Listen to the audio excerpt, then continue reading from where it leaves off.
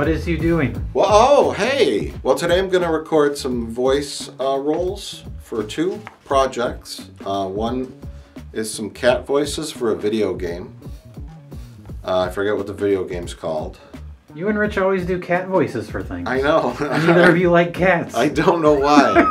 It's just a weird coincidence. Okay, so you saw through our phony trick, but we're mugging you anyway. Hand over your wallet, you fudge eater. Meow. Meow. And then I'm also playing a character in an episode of Cyanide and Happiness cartoon show. I'll be recording these voices in the official Red Letter Media recording booth built by Sir Rich Evans.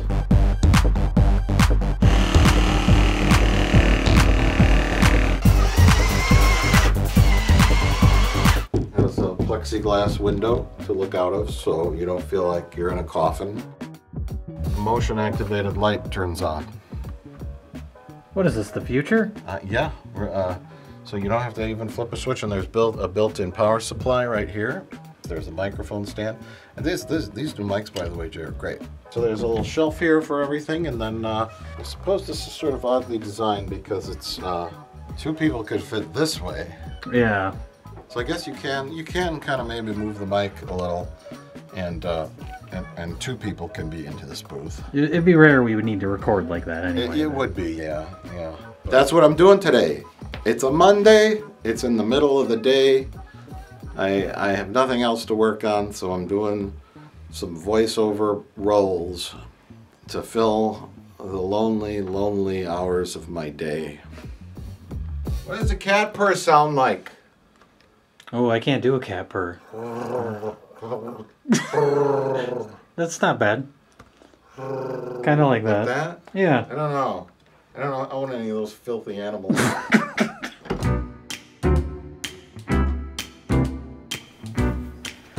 And here we are in the famous, world famous Red Letter Media Lounge. We've had this Hollywood Cop poster for a long time, but it used to be kind of in the best of the worst screening room. We moved it down here. Wow, someone sent us this, Jason and Justine Bateman, and How Can I Tell If I'm Really in Love?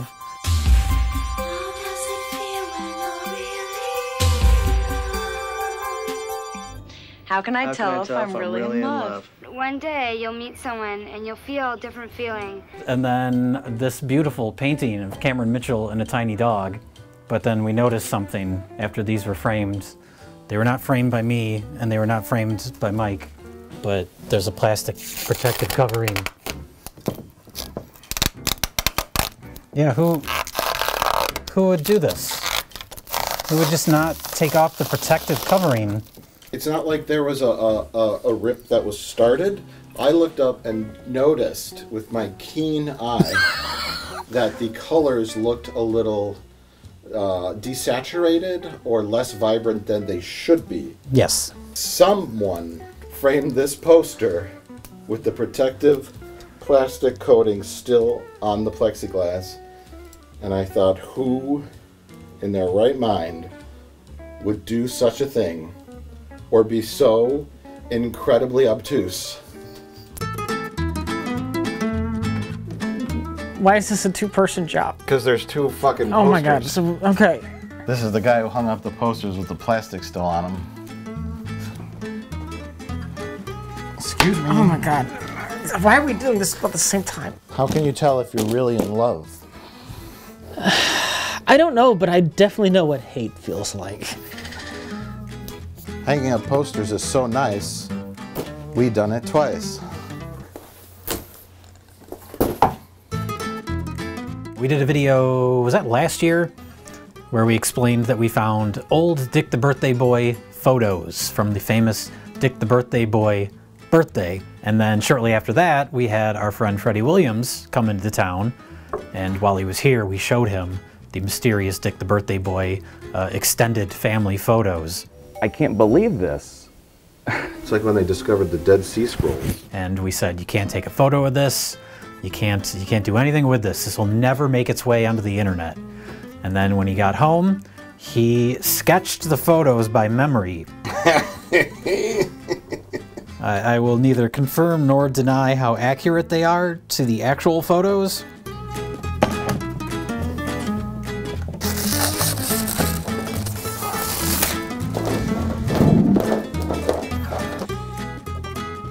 What? What? I was gonna wait till you put the whole thing back together before you realize that it has two sides. I'm almost sure I did at least one of the sides. I don't know. Oh my god. This is why Daddy's in charge. Look at what you did to the poster, though.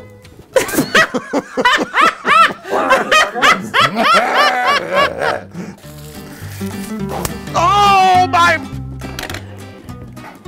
Watch out, don't knock over your... Huh? Oh, no! You got it? Yeah. Good job, Rich.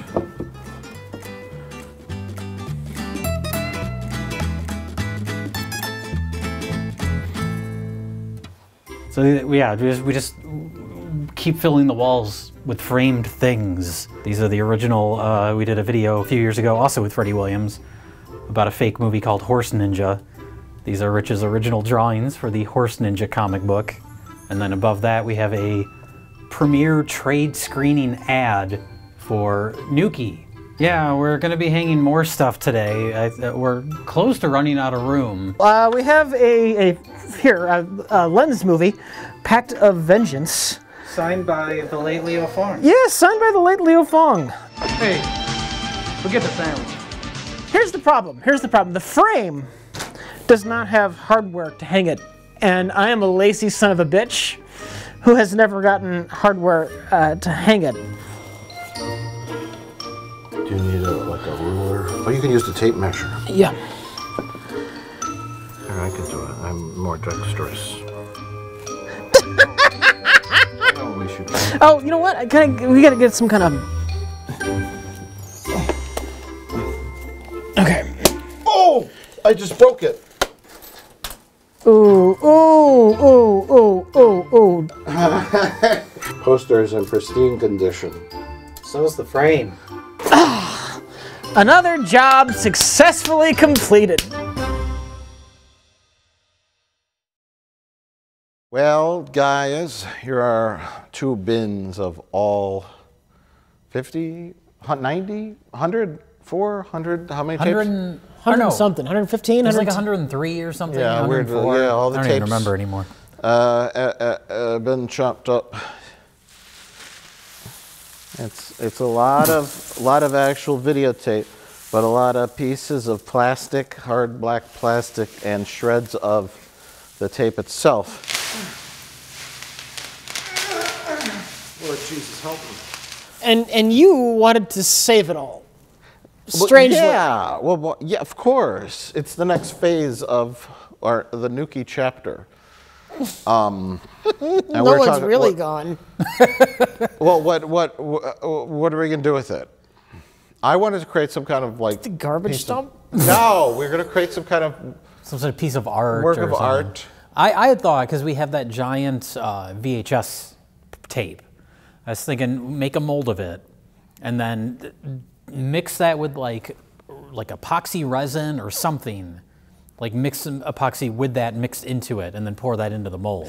We could do that. That was my thought. Well, should it be like the final result be like a large hardened black VHS tape?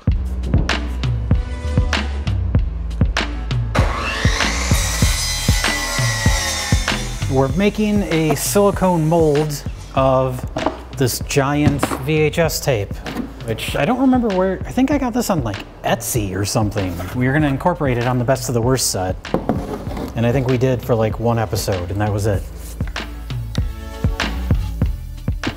Oh yeah.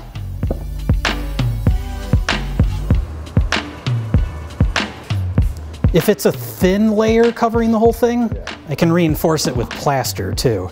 It's like a big sheet cake. But the question is, how do we See, melt that's the thing it all is, down? I know you talked about that. How do we melt it all down without getting cancer? I'm tabling the resin idea for right now. How do we liquefy it without burning? I don't think you do. I have no What idea. about Acetone. I think we would have to do an experiment because acetone, when we did the Star Wars toys in acetone.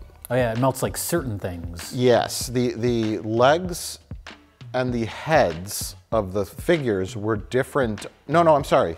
The chest.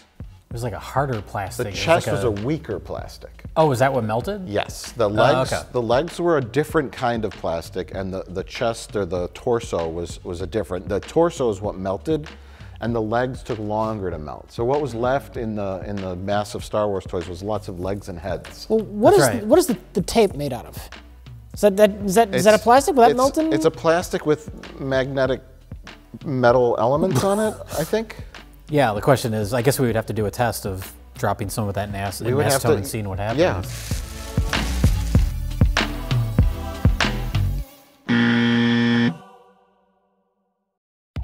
All right, this is attempt number 2. Our first one, we did the mold. It came out kind of thin because we ran out of silicone.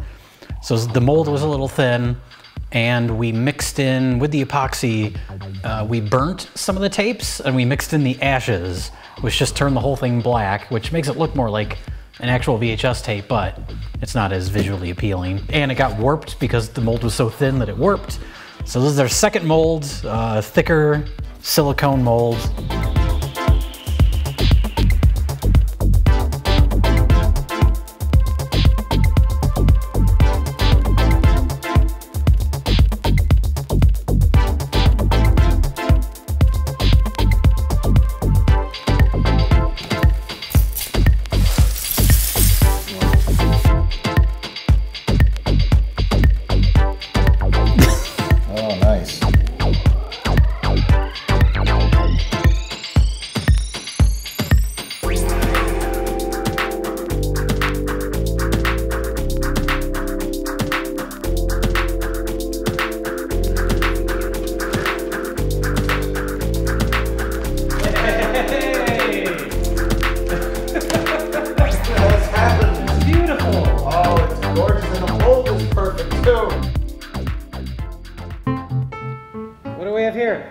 We just got a shipment from Prop Store from the most recent auction, and I'm very excited to open it. I'm just excited because this is the first really valuable thing we've gotten. It's Ellen Ripley's gun from Aliens. Right. We spent our entire savings on it. The Hero flamethrower from Aliens. Yeah, it cost us $49,000, and let's open this puppy up and see what we got. These packing peanuts were used in the movie Castaway with Tom Hanks. They were in some of the FedEx packages that washed ashore on the island. Can't wait to look at Ellen Ripley's gun from Aliens. The fuck? Oh my God! Oh boy! Oh my God! Oh, that's fucking coming out. Help me! Oh, it's my baby Bink. Oh no, it's another baby Bink! We got him 2 baby Binks. They sent us the wrong thing.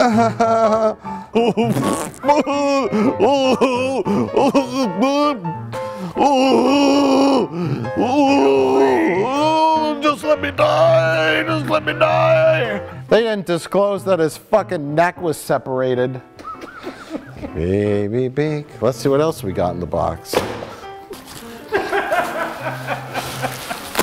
Maybe this is Ellen Ripley's gun. Oh my God! This is the gun. This is Ellen Ripley's gun. What the fuck? Oh my God! Oh my God! It's another baby Bink. What in the? This was apparently jaundiced. No, I'm guessing this is a crawling baby Bink. Look at the little legs. That's great. Look at that. That's the little legs. Shoo-ba-doo-doo-doo. Shoo-ba-doo-doo-doo. Doo-ba-doo-ba-doo-ba-doo-ba-doo-ba-doo-ba-doo. Baby Bink! Whoa! Oh, this is a quality prop right here. Look at that. Extra, extra! Men versus the plane! Extra, extra! Read all about Now this is one of the newspapers from the Rocketeer. I don't know if it's the Hero one that somebody picked up and looked at, or it could be the Hero one, who knows. I'm wondering what all the little articles are. Oh yeah, look at this. A few thousand more United States Marines landed in South Vietnam today. Oh. Military spokesman,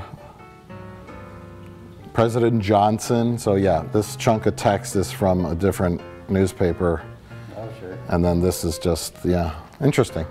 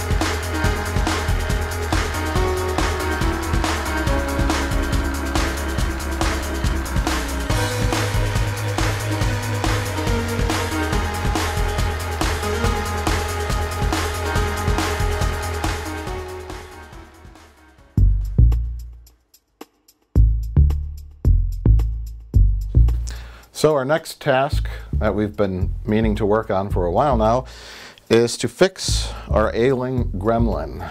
They have been mounted, they came this way, mounted on these wooden stakes that just have, here's his, if you'll see, it's just this. And over time, the weight from his torso and body have been pulling on his neck, slowly over time separating his head from his neck. And I've seen pictures of other gremlins, from Gremlins 2, that this has happened to. Yeah.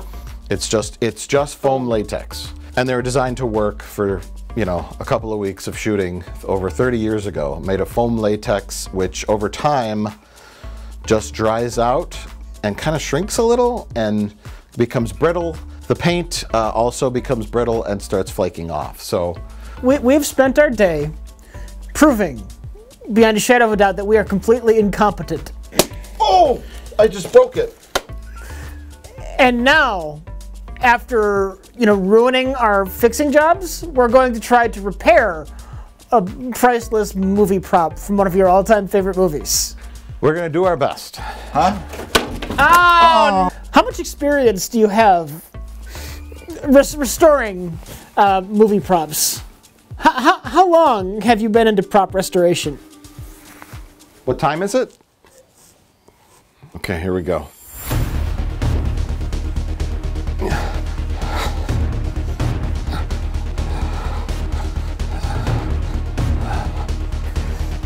At this point, I'm not going to be surprised if Mike is bringing it back into the wood chipper.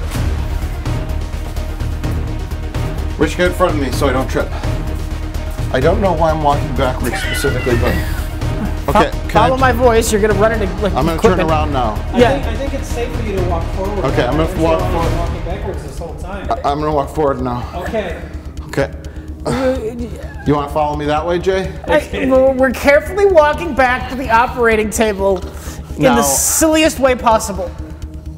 I would imagine that everyone at home watching this video is going to expect me to trip and fall and land on this gremlin, utterly destroying it. I would not be shocked at this point.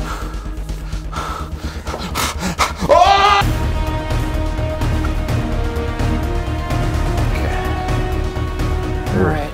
See, now this way, I see the head being pulled at the neck, right in the middle. Okay, so we got to act quickly. Why? Why can't we act slowly? The head is being pulled back that way. What do you think we should do? Like the Star Trek big monster head? Yeah. There's a pole, and then there's a big ball. I was thinking the big, like a foam ball. That'll just rip the head off. You need the ball, you need the support to be in his chest with also a secondary support holding the head up. So you need like a big ball in the chest with a separate thing coming out holding the head in place. This pole isn't even gone through. Oh, there it goes. This That's the problem. That's what it's doing. It's pushing up into the We head. needed to stop at the body. Yeah. I may have found the solution. Just me doing this with my hand.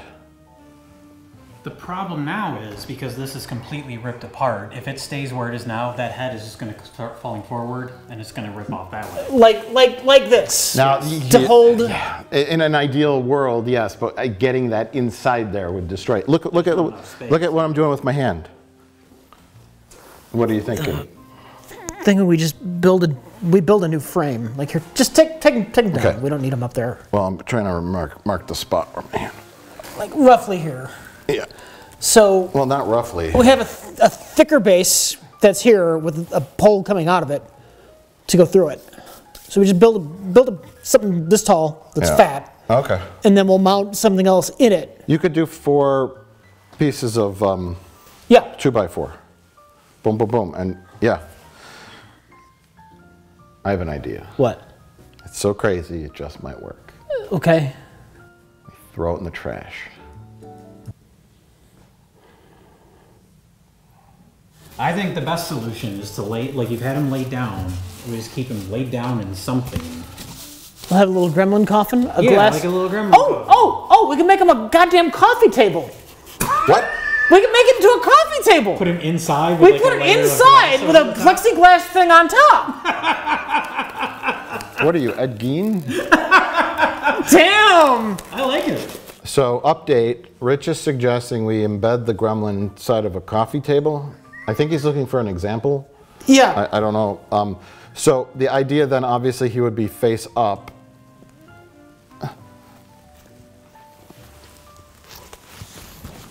I'm trying to see.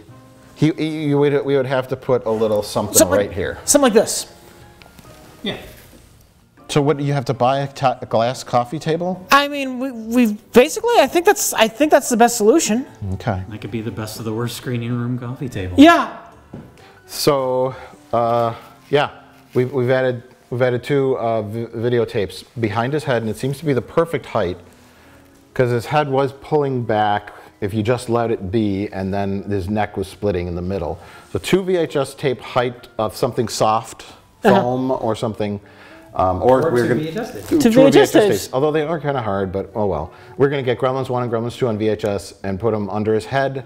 But so the idea then is to get a coffee table that big, that tall, certain dimensions. That's glass top, preferably black underneath, so we don't see all the flakes that will inevitably fall off him. And also, we could also, if we get other prop tchotchkes, put them all around him. So, I think standing him upright is out of the question. Yeah, we could surround him with like Gremlins merchandise or even props or. Yeah, we have like the little gremlin ball and those other arms. Yeah, anything Gremlins goes in the Gremlin coffee table. If you have to order it online, do that. You know, I'm happy about the solution.